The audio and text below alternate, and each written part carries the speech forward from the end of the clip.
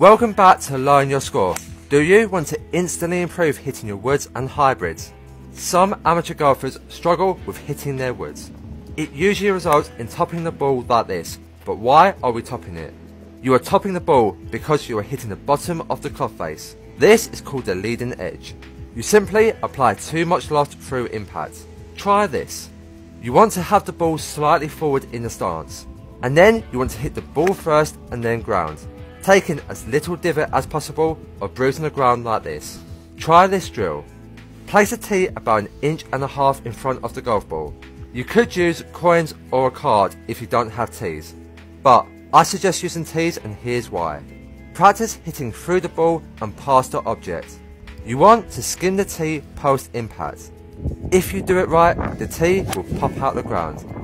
Now this will definitely stop you from topping the ball. Go, give it a go.